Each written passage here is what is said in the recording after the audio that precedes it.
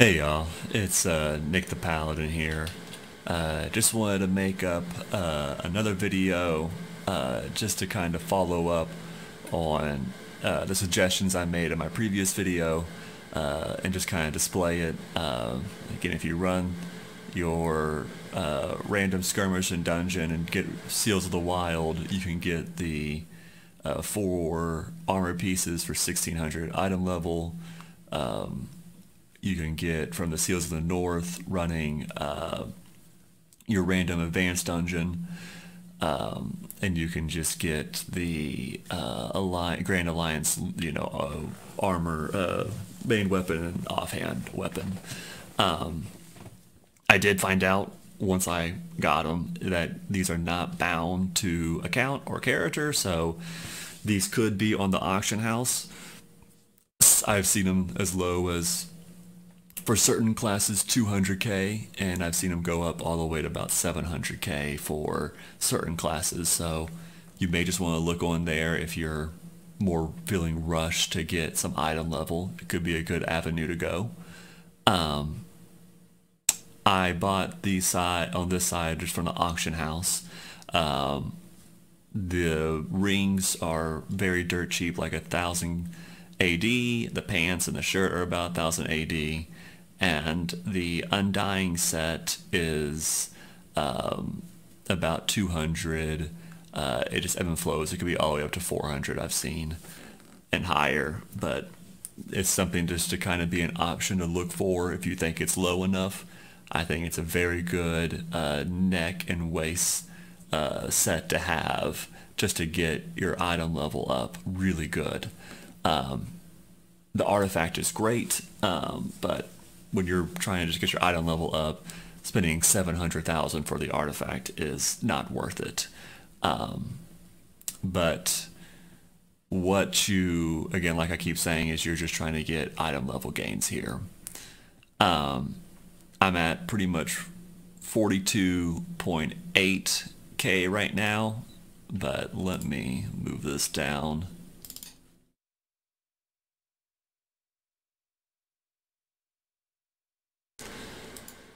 So I just want to demonstrate that real quick, that if you have lower rank companion summoned, or your mount slots are on lower rank abilities, then it affects your item level. So truly just trying to have the highest summoned companion because of your item level contribution, and then your summon companion affects your purple slot here.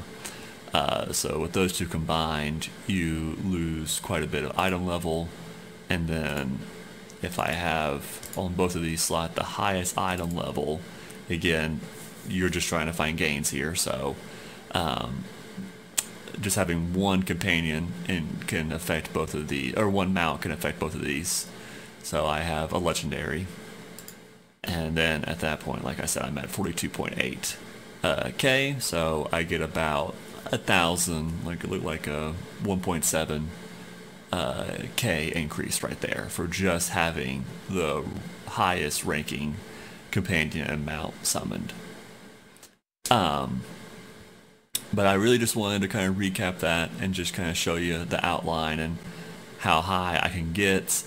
Like I said, when I first started in my last video, I was at 28k item level. So just truly having all of my enchants and everything like that for my companion enchant and my enchantments here. So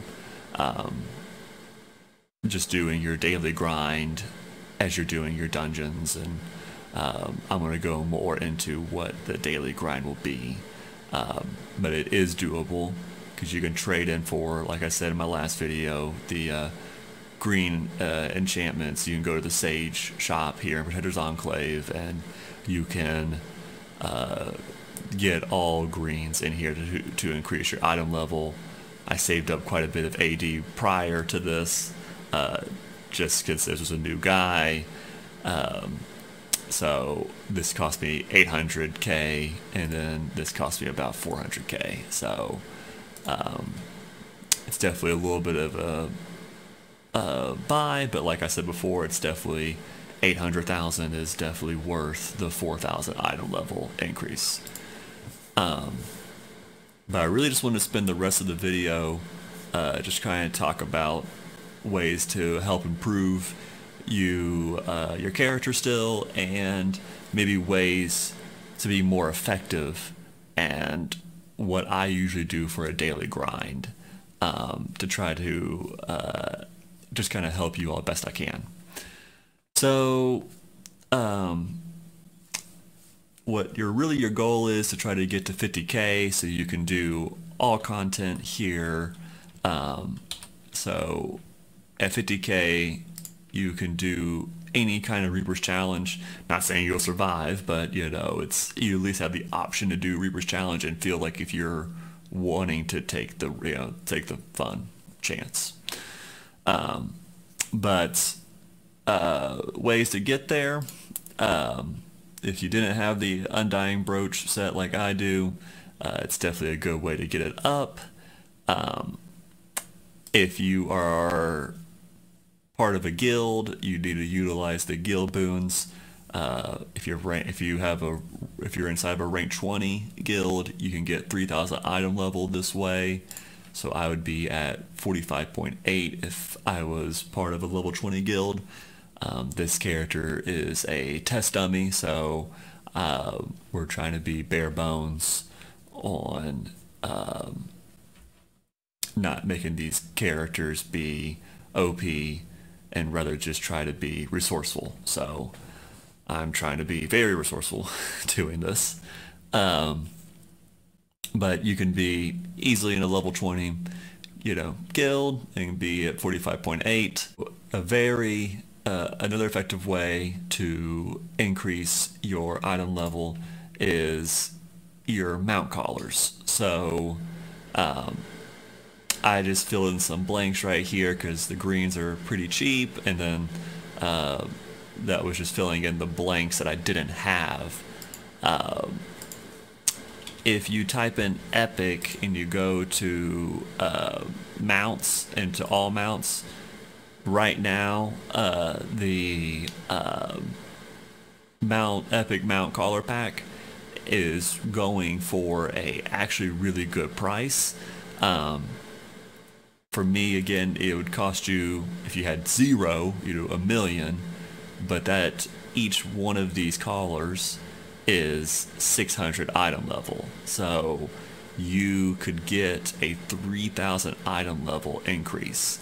Do note that you can only have one of each category. So there is practical, unified, wayfaring, sturdy, and supportive. So do know when you're selecting your option that you cannot have duplicates of any of these categories. You can only have one of each. So, and you need to have a mount that's able to be the same level. So if you have all epics, you need to have epic or higher mounts to hold them. So that's something to count, but epic mounts do not go very much at that point. So you could definitely replace your other mounts just for those increases right there. So for me personally, I would have a 1,400 item level increase from changing everything to epic. So right there would be 3,000 from the guild boon, so and a 1,400 from that, so 4.4 increase. Then my companion gear, I bought these because I cannot go to Undermountain, or at least complete Undermountain. So I went to the auction house and just bought these old companion gear from there. But if you complete Undermountain's campaign, you can do Master Expeditions. You can get 1010 gear. If you start the Sharandar campaign, you're over 40K, you can try to do the bounties, and you can try to attempt to get 1,300 item level companion gear. Like I keep saying, you're not really looking for the let me find what's best for my build. You are just trying to get to 50k, and then once you're there, you can start seeing what your build needs to be. But if I increased all of these gears to 1300 item level, that's 1000 item level right there. So I'm at 5.4 so far, having an item level increase. If I upgraded my companion to mythic and my mount to mythic, that would be about 1000 item level each from that. So we're because then I'd have the highest slotting abilities from there, and that would increase with me getting a mythic, would increase my item level contribution, and the same thing would be for the mythic. I would have the highest slotted companion in for my mythic companion. So I am at like 7.4, so that would be, what would that be right there? Let's pull the calculator. You can't see me pulling out a calculator, but let's just 17.4. Sweet. So I would be at 7.4. Yeah, so I would be right at above 50k. So those right there would be the easiest ways for you to get your item level above. I know some of you would be like, how do I get the companion upgrade tokens, and how do I get the mount upgrade tokens? I will say that the best way to get the companion upgrade tokens is to do Juma and Ballenhaus. If you haven't heard of Juma, if you haven't done Ballenhaus at all, please go watch my other video. If this explanation doesn't make sense, I go way more detail on what to do. I'll have the video in the link on the description of this video right here. But just to kind of give a recap, if you have done Juma, you should be doing quite a bit of that campaign so you can unlock the insurgents, and you can do bell runs. Those two would be definitely huge, but just mainly going in and doing the insurgents or ape runs. And each day, you can do it on an alt character if you have an alt character that has it, but if you can resist when you see the icon appear, there'll be where it says press Control F to claim your prize for doing the heroic. Just, if you can resist the urge, if you start right now, and there is a double currency for Descendant of Avernus on March 10th for 40 days, and you do, if you can go into Ballenhaus, see when the next insurgent's going to be, go in, do 3 clears, that will be 100. If you claimed it right then, it would be 100 currency towards Juma, but if you wait for the double, it'd be 200. So, and if you just did that every day, just the 20 minutes that it takes to do an insurgence, and just kind of coattail, and if you didn't do damage and just kind of coattailed, you could have quite a bit of Juma Bags build up right there if you just did that starting now or whatever, and just try to, you can go much harder if you want to get even crazier, but Juma can just drop everything. So, and I did 20 bags the other day and I got 20 companion upgrade tokens. So for a free way to get companion upgrade tokens, Juma's your guy. But if that doesn't really make sense to you, please watch my video. It'll be in the link. But that would be an easy way to get companion upgrade tokens for free. Mount upgrade tokens is a little bit different.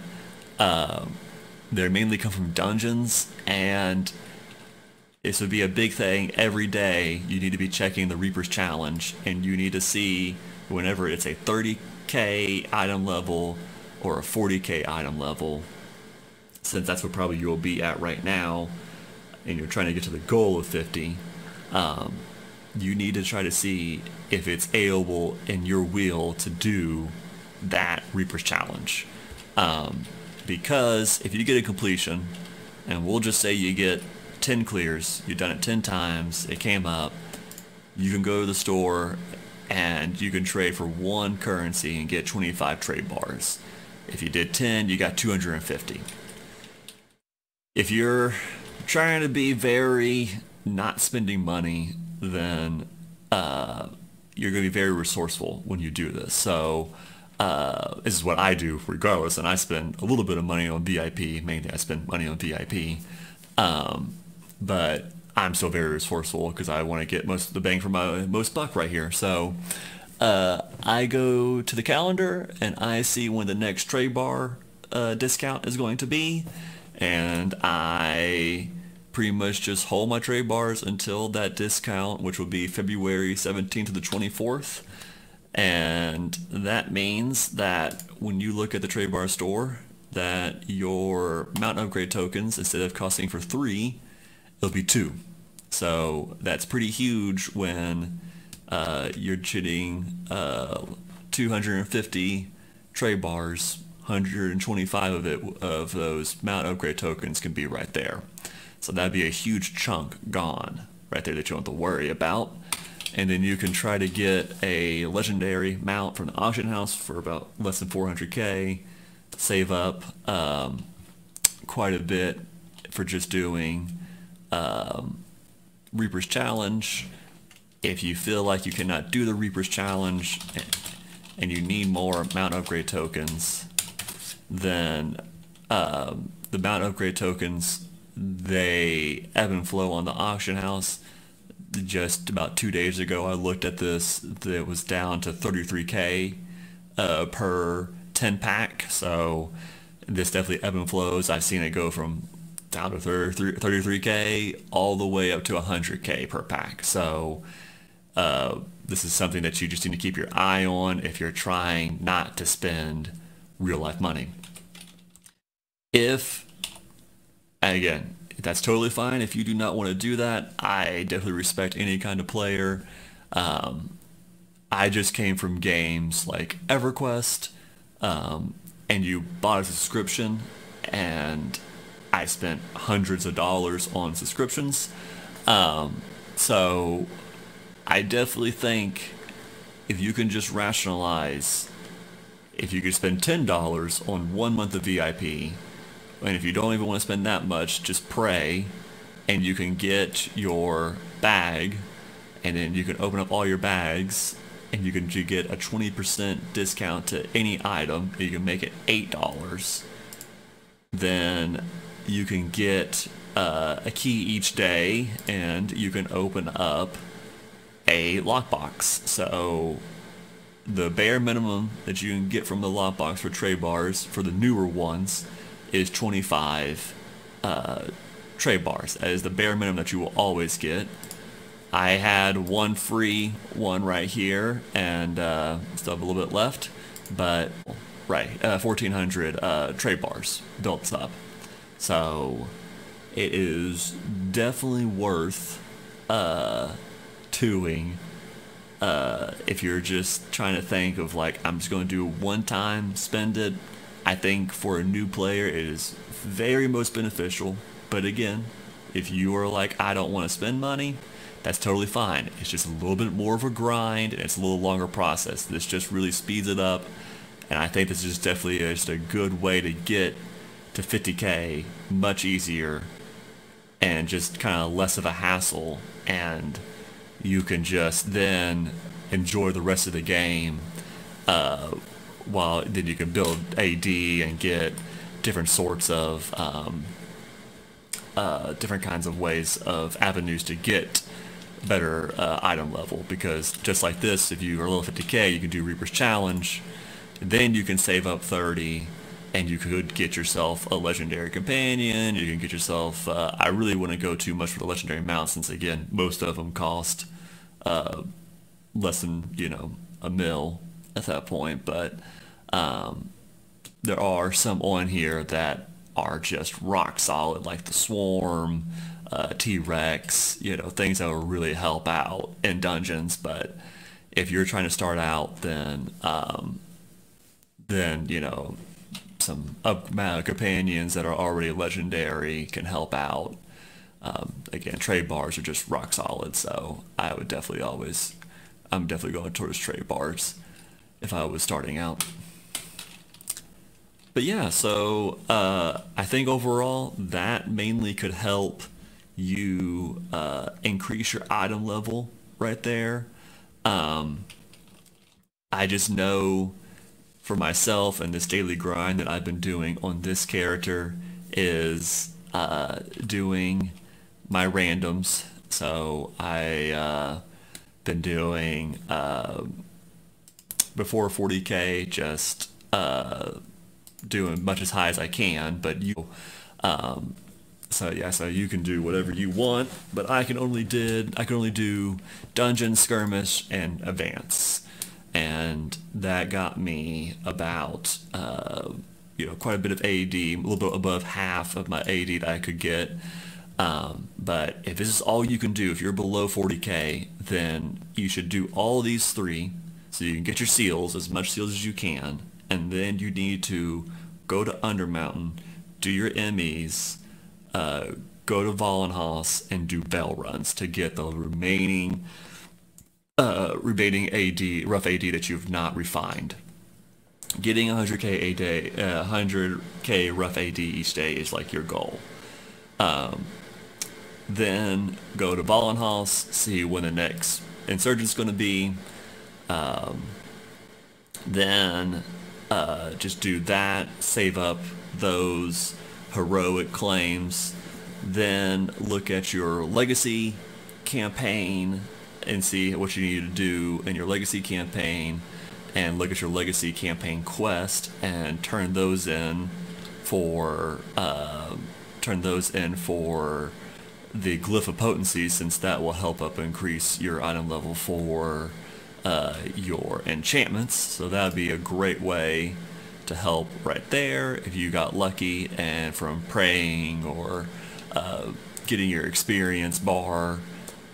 You can get coalescent motes that way. But I've definitely seen it happen. It's definitely happened for me, both those ways right there. Like overall, that's a very easy way to try to help build your character. I really do hope that you all enjoyed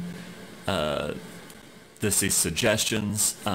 If you have any questions, please write in the comments. I've been really enjoying all this positive feedback.